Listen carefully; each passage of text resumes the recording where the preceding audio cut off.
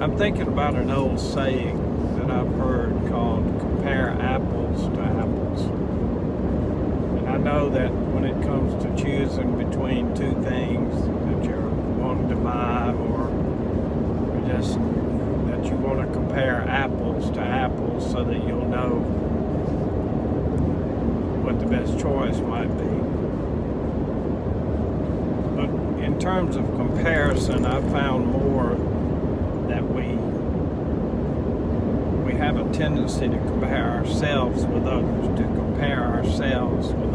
and that seldom ever works out good for us.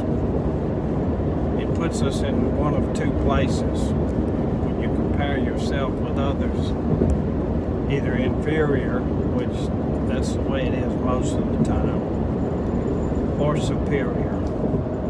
And neither one of those really good.